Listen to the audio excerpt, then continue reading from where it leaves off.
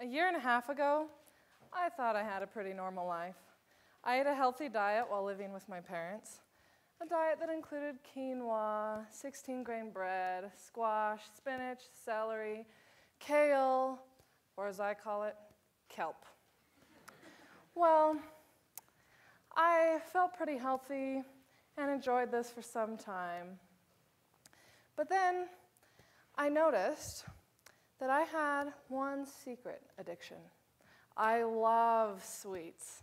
And when I studied abroad in Europe a year ago with no parental guidance, my sweet tooth went wild and changed my life forever. It started off so fun, with bakeries on every corner, chocolate whenever I was having a bad day, gelato. Oh dear. Yes. We have faith that this will go forward.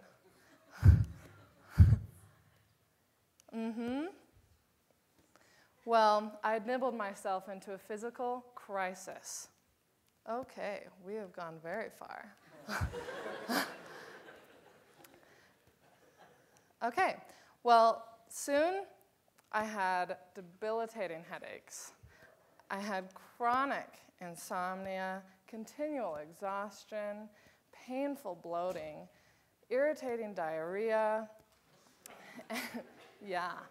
and oozing ear infections and bleeding wounds where I'd itched myself raw. Now, what exactly was wrong? I figured I just had some food allergy I would deal with once I got home. After all, you only live in Europe once, right? Well, lucky for me, I did only live in Europe once, because what began as just a pastry here and there turned into a physical nightmare that nearly destroyed my entire study abroad. Back home, and after months of experimenting with various over-the-counter medications and fiddling with my diet, I was sicker than ever. At last, I landed in the doctor's office, where I received a stunning diagnosis. I learned I had what 25% of Americans suffer from: Candida yeast overgrowth. What in the world is that? Well, according to researcher Melissa Macris, there is a delicate balance in your body, which includes about 4 pounds of hard-working bacteria, microorganisms that are essential to life. These bacteria protect the body from disease. They help convert food into energy, produce vitamin K necessary for bone formation and blood clotting, and even prevent cancer. As shocking as it is, we destroy our own good bacteria by consuming too much sugar and white flour, causing the bad bacteria, known as Candida yeast, to take over and disrupt your life. If 1/4 of America suffers from this disorder, that means that about 100 people in this room right now could be experiencing an overgrowth of Candida yeast and not even know it. Is it you? In addition to the symptoms I had, you might also experience a runny nose, bad breath, hives, heartburn, asthma, allergies, muscle pain, weight gain, anxiety and depression, rectal itching. You might also have bladder infections, colitis, infertility, and birth defects. Further, Candida has been linked to reduced mental function and memory loss. How does that sound right before finals? And if that wasn't enough, Candida is linked to type 2 diabetes, celiac disease, and several types of cancer. Eating too much sugar is literally killing us. Just how big of an issue is sugar consumption in America? Well, every year we consume 4 billion M&Ms. And last year, if M&Ms aren't your favorite, we ate 800 million Reese's Peanut Butter Cups. And that's just the tip of the iceberg. According to the USDA, the average American consumes 156 pounds of sugar every year. That's 31 5-pound bags of sugar per person. Clearly, sugar consumption is a real danger that's invading our nation. Now you might be saying to yourself, well, I didn't eat my way through Europe like Lucy here. But think, what did you have for breakfast? What was the last thing you bought out of the vending machines? We think we're in the clear without addicting drugs and alcohol as a regular part of our lifestyle. But we have created our own addiction, which has become an epidemic at BYU.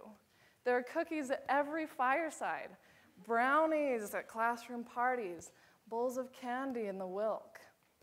If you value your health, you'll steer clear of these tenacious temptations. Now, you may not be able to completely eliminate sugar from your life.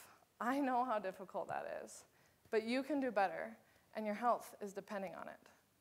Here are 2 ways that you can reduce sugar intake right now to reduce the spread of candida in your body. First, stop drinking. Well, actually, the first one is to replace sugary snacks with healthy ones by finding things that you like. I've discovered some very delicious and very satisfying snacks, such as fresh strawberries, frozen grapes, and almond butter and other natural nut butters, whole grain crackers, and popcorn popped in coconut oil. Second, stop drinking sugar. The first to go is soda, but it's not just soda, and many have thought that fruit juice is a good alternative. Think again. A 16-ounce bottle of Minute Maid orange juice has more sugar than a slice of, yes.